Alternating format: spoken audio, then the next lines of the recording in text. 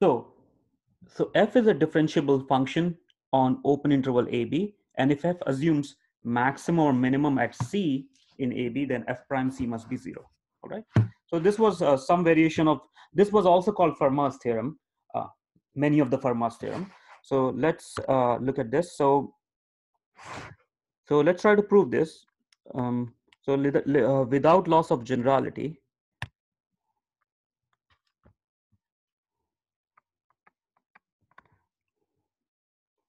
let uh, f of C be maximum of f on AB. Yeah, or you can prove the minimum in the same manner. So what does it mean? This means what? This means that f of x is less than equal to f of C for all x belonging to. So this is what it means by f having a maximum at C. By a maximum here we mean absolute maximum. Okay. So now so we'll try to prove this. So we want to prove that f prime C is equal to 0, and we'll prove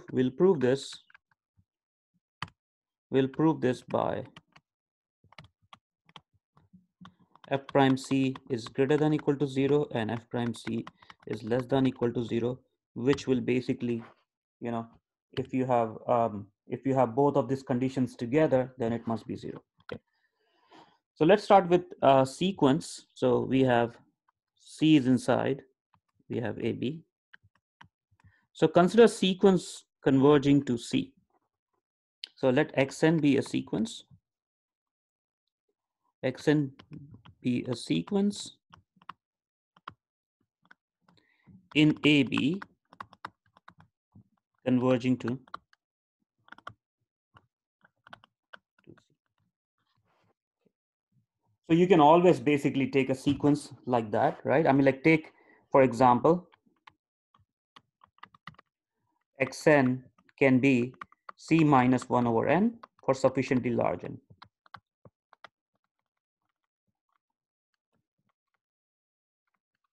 Yeah, why are we including the case of for sufficiently large n? Because we want it to be inside AB, all right? So now, so this be a sequence converging to C, but f is differentiable. F is differentiable.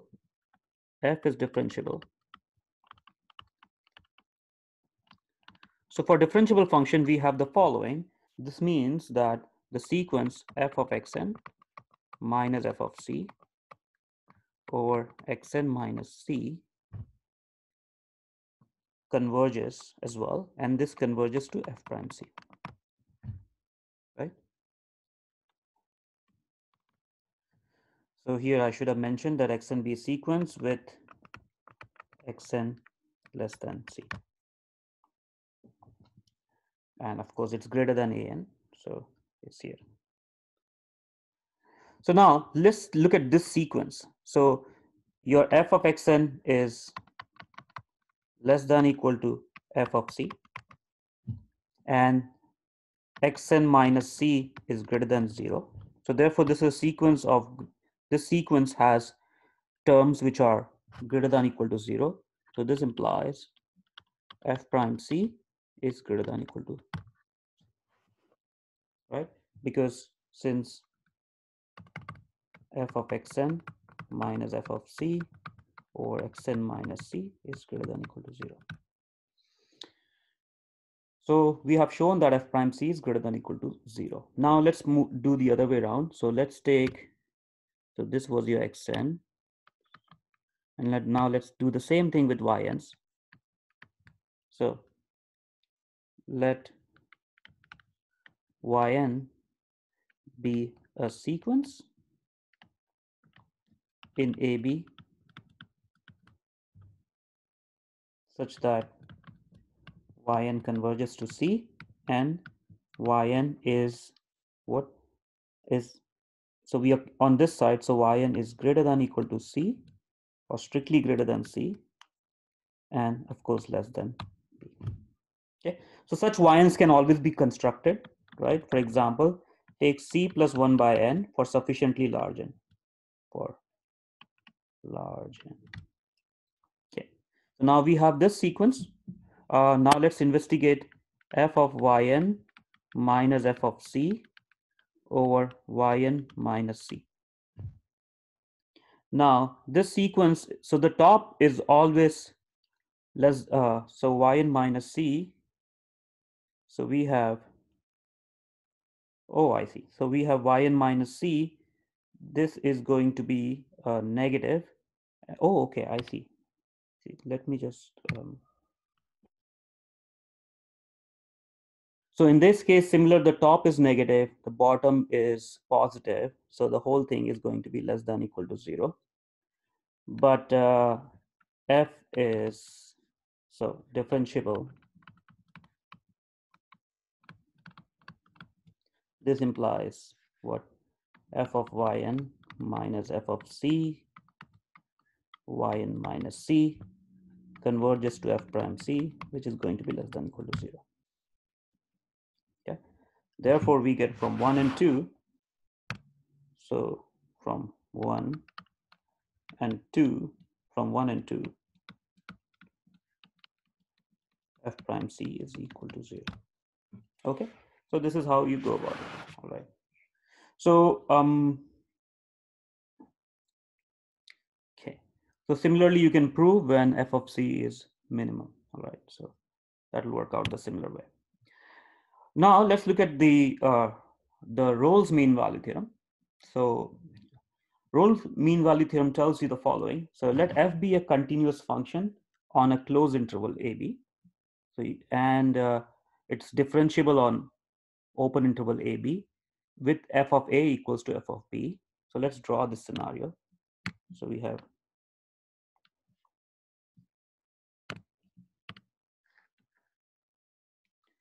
so what do we have? We have continuous function on a closed interval ab. So this is a, this is b, and we need f of a equals to f of b.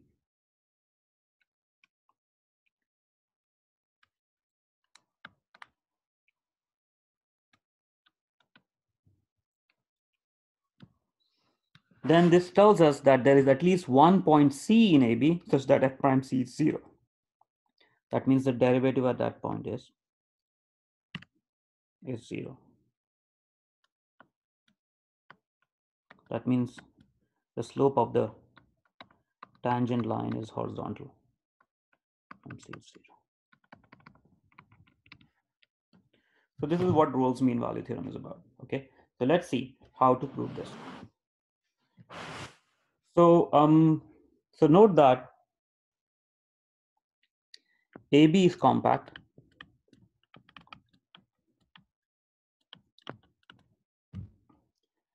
So AB is compact. This implies f of AB is compact.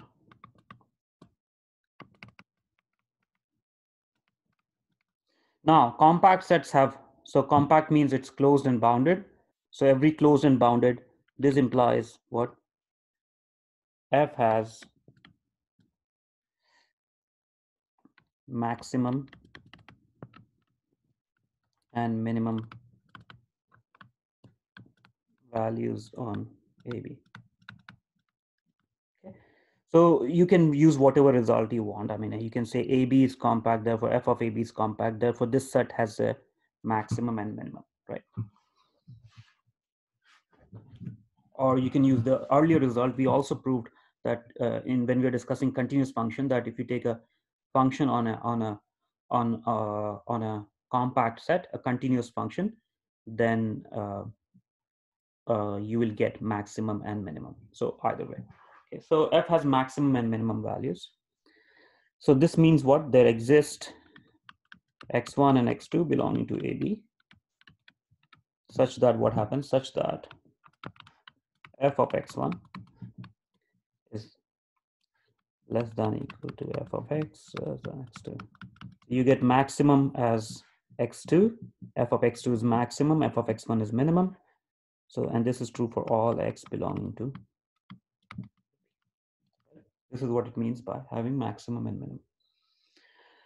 Now there are two cases. One is a degenerate case, the case when x1 equals to a, x2 equals to b.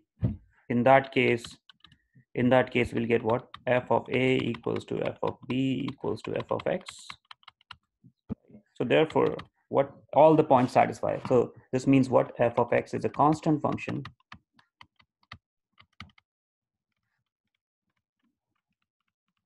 Therefore, f prime c equals to 0, right? Where c belonging to a, b is any point whatsoever inside. Yep. So it is vacuously true there. Now consider the case that these are not the endpoints. So let's assume that f has what? F has maximum or minimum at a point C inside AB. All right. If you're able to do this, if you're able to prove this, then we can invoke the earlier theorem, right? If we have a function which is differentiable on open interval AB, f assumes basically maximum or minimum value there. Okay. So let's go back to Rolle's theorem here. Again, f is continuous on this, differentiable on this, and f of a equals to f of b. Then there exists one point C such that f prime C is 0. All right. So where am I using all these properties though? I'm using these properties, say for example, I'm having here, right? So I use the first part, continuity part here to show that the image is compact, right? Now let's use the differentiability part. To use the differentiability part, where will the differentiability be used? I want to use 2.1 theorem inside, so I have to use the differentiability, right? So if f has maximum or minimum at C, then from earlier theorem, whatever, call it 2.1, theorem 2.1, we get what? F prime C equals to 0. So you have proved the Rolle's theorem, all right? So this is the Rolle's theorem.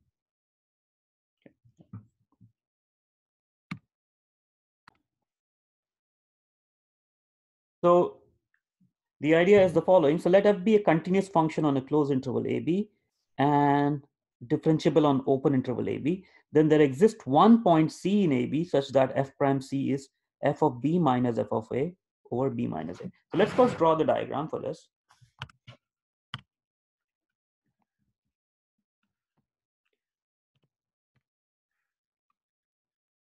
So here, the only difference is you're not said f of a equals to f of b. Otherwise, you have the same condition, right? F is continuous on AB and f is differentiable on AB. So again, we have 2 points here. So let this be the interval AB, and we'll impose that f of a is not equal to f of b. And let's draw this guy. Okay. So now, what is f of b minus f of a or b minus a represents? So basically, if you look at a comma f of a and b comma f of b, then the slope of this line is f of b minus f of a over b minus a, right? So the slope of this line is f of b minus. Now, what mean value theorem is saying that at some point f prime c inside, I will have that this tangent line. So this tangent line, there will be the tangent line will have the same slope as this secant line, right? So yeah, so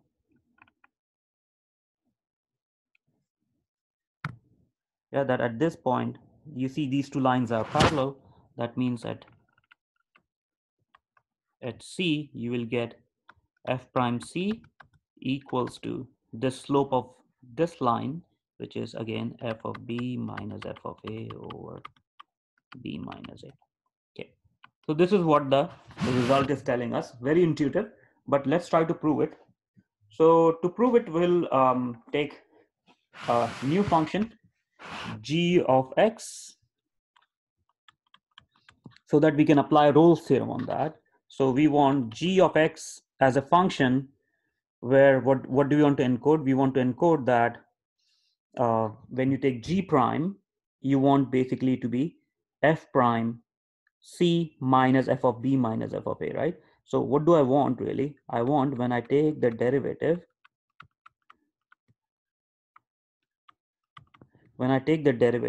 it turns out that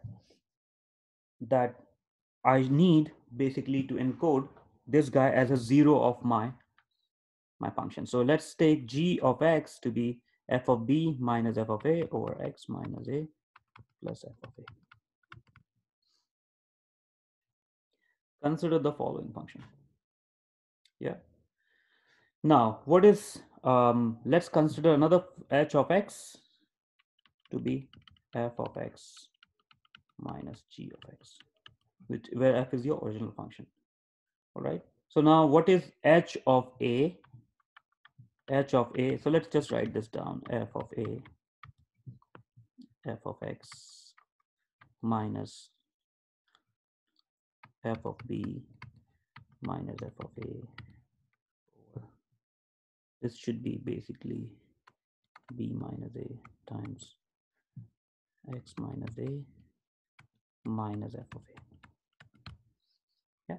You'll say, why such a choice of function? I mean, it's carefully constructed out of it. I mean, we can discuss the construction in a minute, but let's look at this function. So this function is basically difference of two continuous functions. So this is continuous on AB. And it's also difference of two differentiable function on AB, the open interval AB. Therefore, H is differentiable on AB. Now let's look at H of A. What is H of A going to be? H of A is going to be F of A minus G of A, F of A minus G of A. So this will become A minus A, which is 0. What will survive is F of A minus F of A, which will be basically 0. And what is H of B? H of B is going to be F of B minus, what we'll get here is F of B minus F of A over B minus A times B minus A minus F of A. These will cancel out and you'll see that F of B goes away with this guy and this take care of this guy. All right. So nobody correct. This is correct because we have F of B minus F of B. So minus of minus will make it plus. Okay. So it works out. So this is also 0. So by Rolle's theorem,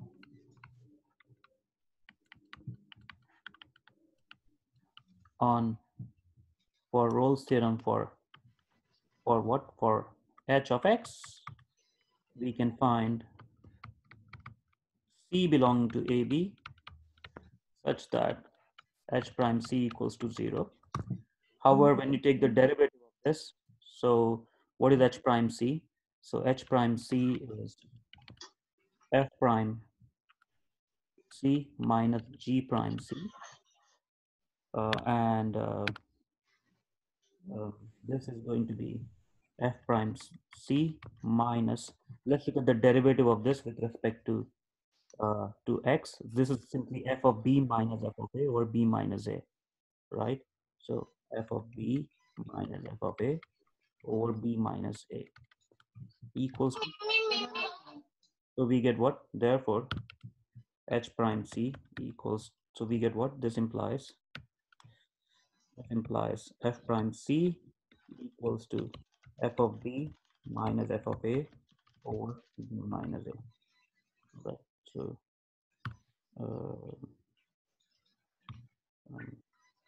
second.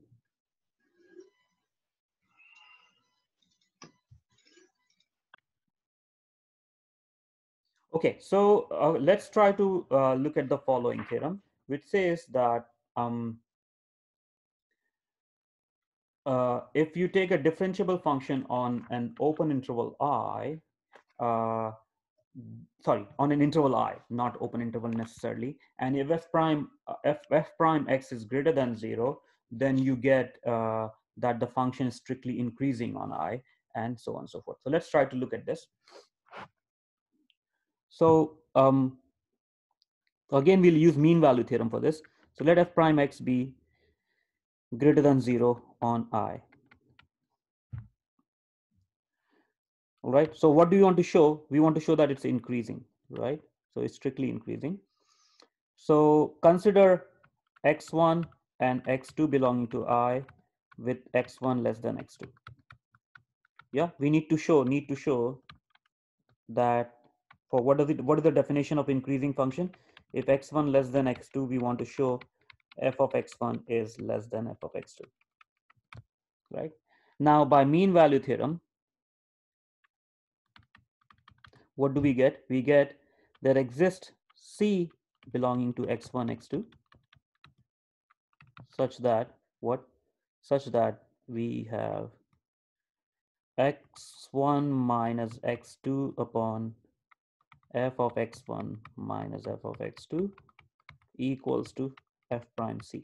Yeah, this is the mean value theorem. All right, again, that you have to basically argue, right? I mean, like, this is not a complete argument, right?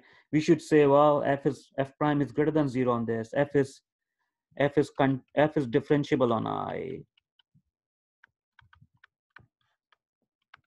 implies f is continuous on I, and both of these together imply that f is continuous on closed interval x1, x2, and differentiable on x1 comma x2, right? I mean, like, you can't use a theorem without basically saying that the requirements are met, right? So this would mean, this implies f of x1 minus f of x2 equals to f prime C times x1 minus x2. Now note that, so we have x1 is less than x2. So this implies x1 minus x2 is less than, this is basically less than 0. This is greater than 0. So this whole thing will be less than 0. Now that would mean that f of x1 is less than f of x2. Therefore, f is increasing. Right? So increasing on I. Why on I? Since x1 and x2 belonging to I were arbitrary, right? I mean, like, we didn't take anything special about them. Okay, so this is how we'll prove that if f prime x is greater than 0, then it's strictly increasing on I. All right. Converse is also true, but for that the function has to be differentiable, right? I mean, like, you can't just say converse is true right away, because the derivative should exist for this thing to happen, right? Okay. Now let's look at the next theorem, which is the intermediate value theorem for the derivative. So let's see, what does this theorem tells? The theorem tells us the following. Suppose f is differentiable on closed interval AB. Now you see we are discussing the differentiability on a closed interval. And let k be any point between f prime A and f prime B.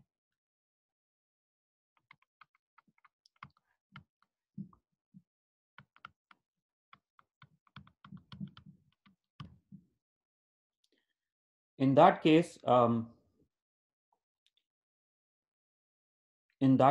any point between, well, I mean, I'm assuming that without loss of generality, assume that f prime A is less than f prime B. You can prove the other way similarly. Then what we are saying is that there exists a C in AB such that f prime C equals to K. Okay, so this is an intermediate value theorem for the derivatives. All right.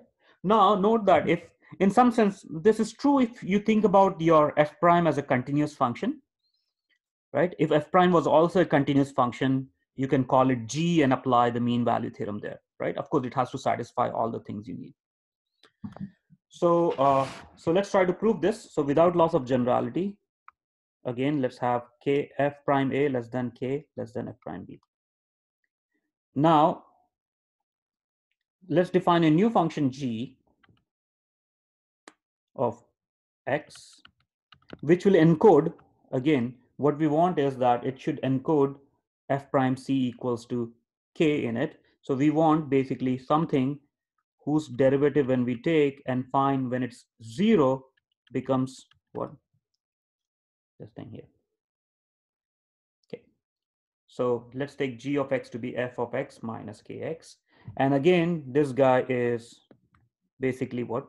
This guy is defined on AB is what is, so G is also continuous, right?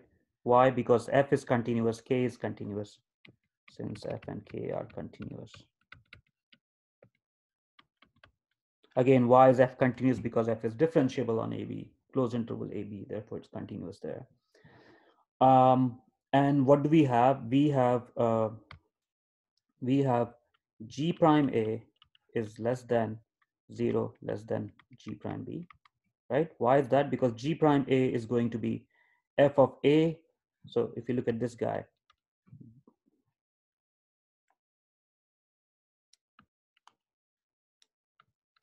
construct G prime A, G prime A is going to be derivative of this, so F prime A minus K. And if you look from here, you will have that F prime A minus K. So this is going to be less than 0, and then we have G prime B is going to be F prime B minus K, which is greater than 0, right? Now, so therefore, what happens if you take a function like this? So G prime A is F prime A minus K, and G prime B is F prime B minus K. Now G is continuous, right? So G is continuous on AB, right?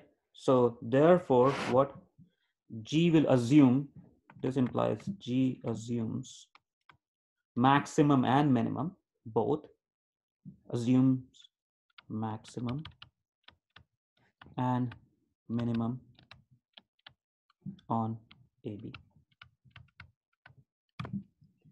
Yeah. So at some point, say at C, it assumes minimum.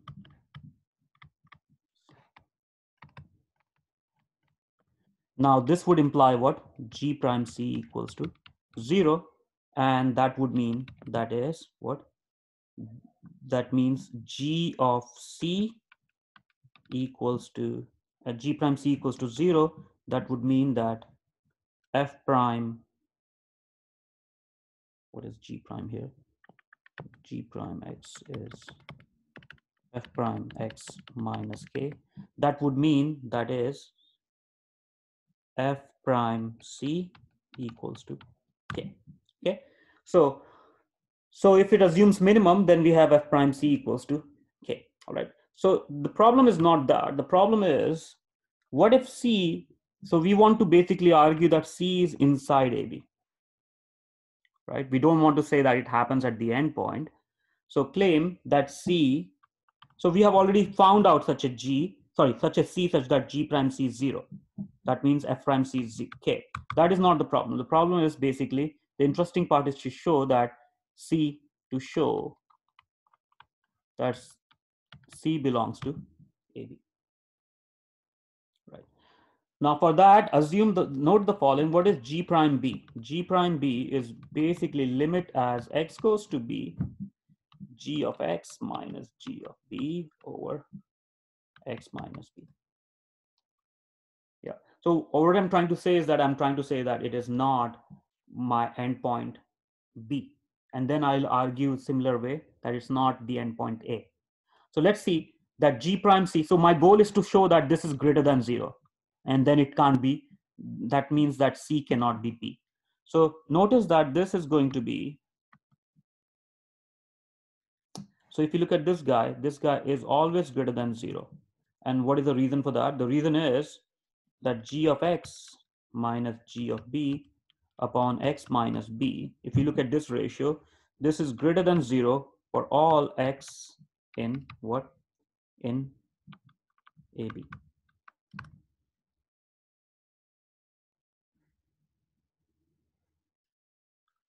right? So for all x in AB, now note that the definition of limit tells you that you are in some deleted neighborhood of B, but this is good enough. So therefore, what do we get for x less than B? We'll get g of x is less than g of B.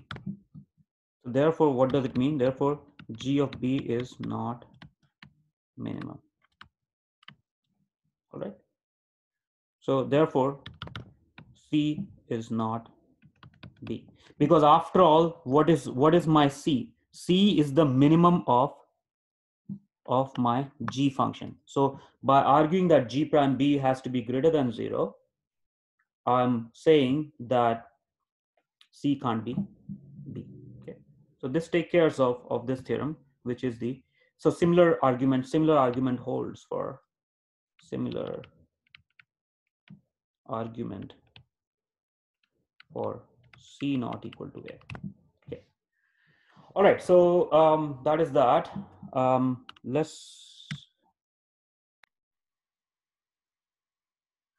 So here comes now the inverse function theorem. So let's look at this theorem. So it says, suppose that f is differentiable on interval I and f prime x is not 0. Then it says that f is going to be injective and f prime inverse is differentiable on I. Sorry, not f prime. F inverse is differentiable on f of I, and the derivative formula is given by f inverse of I y is 1 upon f prime of x, where y equals to f of x. So I can use a so the important part is to prove the differentiability argument, but you can basically see that f of f inverse of f of x equals to x, right? Let's use some algorithmics. I mean, like this is not the proof though. So if you take derivative on both sides, if you use the chain rule, let's call f of x as y, let f of x be y. Then you get what? F inverse of y equals to x. Take derivative on both sides, so we get what? So you get, this implies f prime y times y prime equals to 1. So therefore we get f prime of y, sorry, derivative of this, right? Where's my chain rule? This is the chain rule, right? So let me write it properly. Otherwise, so we have, if we take so we take derivative on this side, we get what? F inverse of y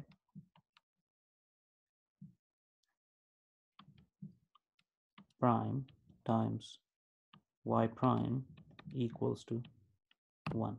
So we get f inverse of what? F inverse prime equals to 1 by y prime, which is 1 by f prime of. So this is how the derivative goes, right? Yeah, recall the chain rule was what? You had f of g of x, then the chain rule told you that this was f prime evaluated at g of x multiplied by g prime of x. So similarly here you have derivative of this whole thing.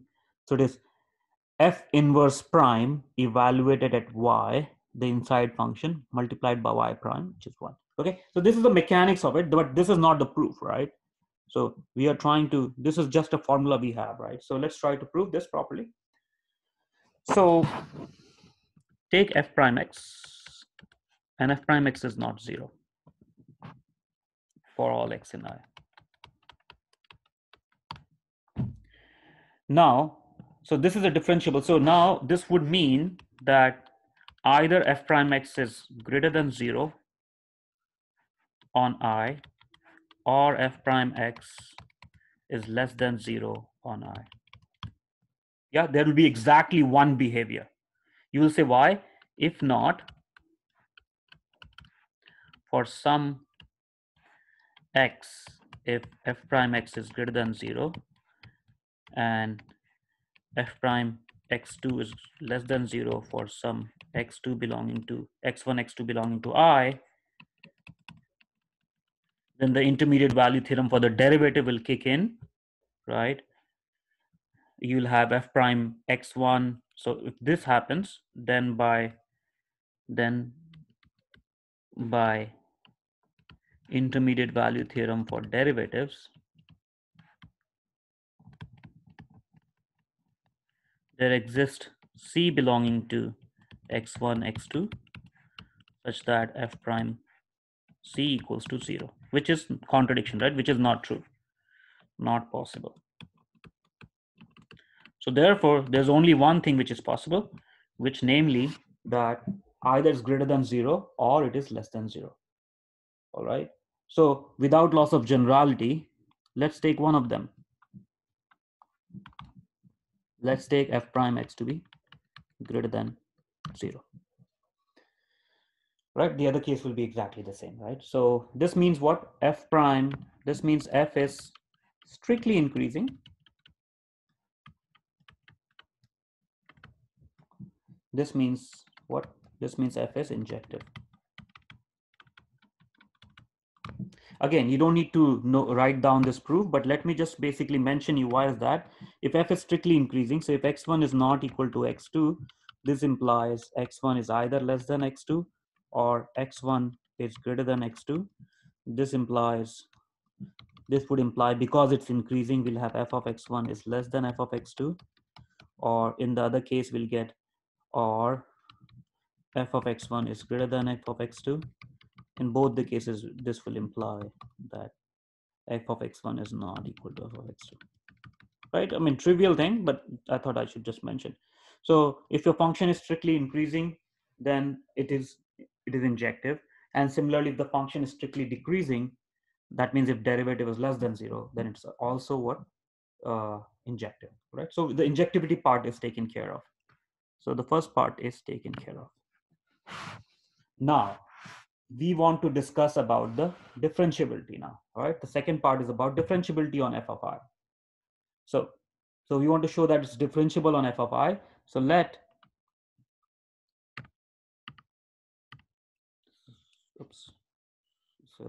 take, all right, so let yn be any sequence. So we want to show, so yn be, so we want to show that it is, f is differentiable.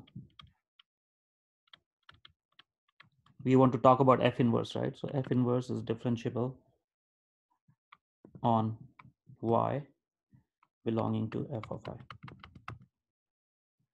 I'll write in bracket n. Okay.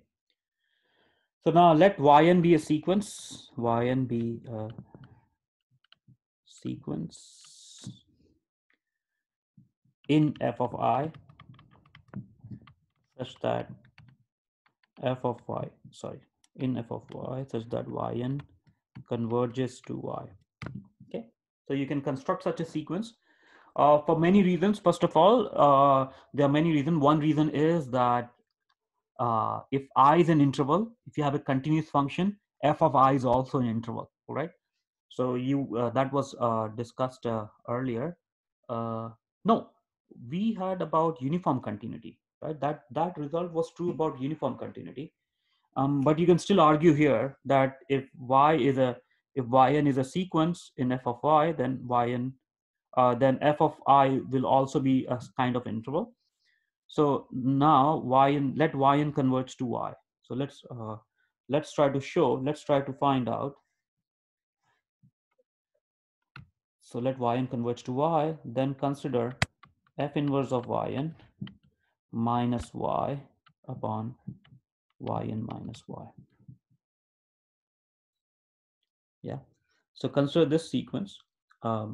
So this sequence is going to be, so we took yn to be in, so this sequence, we want to show that this sequence, to show to show that this sequence converges, right? So since f is injective, what do we get? Since f is injective, uh, f inverse of y equals to x is a unique quantity or unique number, right? So I can write this as what? F inverse of yn minus f of f inverse of yn minus f of x upon yn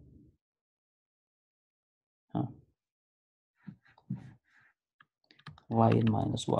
Okay, so I'm here now. So let me think for a second. So I have a yn sequence converging in f of I to y.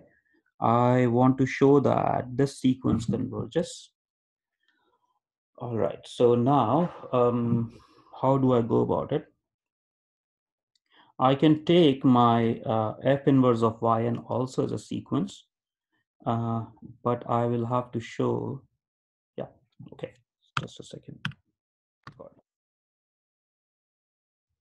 So we have f inverse of yn is a sequence in I and f inverse of y bx.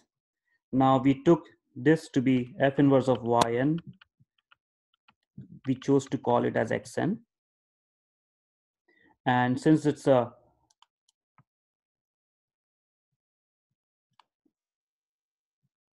we have here that yn is converging to y with yn not equal to y, then we'll have xn is f inverse of it. This converges to x, but since it's an injective function, xn is not equal to x. So now what will we get? So now we want to investigate limit as n goes to infinity of f inverse of yn minus f inverse of y upon yn minus y. Now this can be rewritten as f inverse of yn is xn minus x upon f of what? F of yn is f of xn, because we have f inverse of, so this would mean f of xn equals to yn, right? Minus f of x, limit as n goes to infinity. Now this is going to be limit as n goes to infinity of 1 upon f of xn minus f of x over what? Over xn minus x. And now this limit exists, right? Now you have to argue that this limit is not 0, and that is given to us already, right? That this limit is not 0. So this is equal to 1 by f prime x. Note that f prime x is not 0. So therefore, this makes sense. So what have we shown?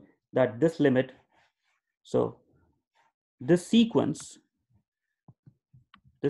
converges to 1 by f prime x. This means what? This means that derivative of this guy is equal to 1 by f prime x. So we have shown two things here. One, by showing the convergence of sequence, we have said that this is differentiable and derivative is this.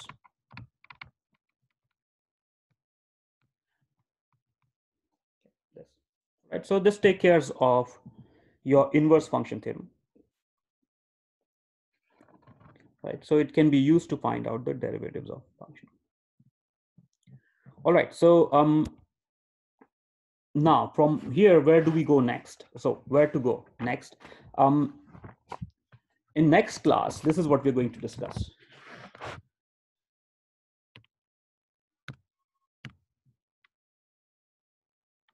We'll discuss the concept of Riemann integral.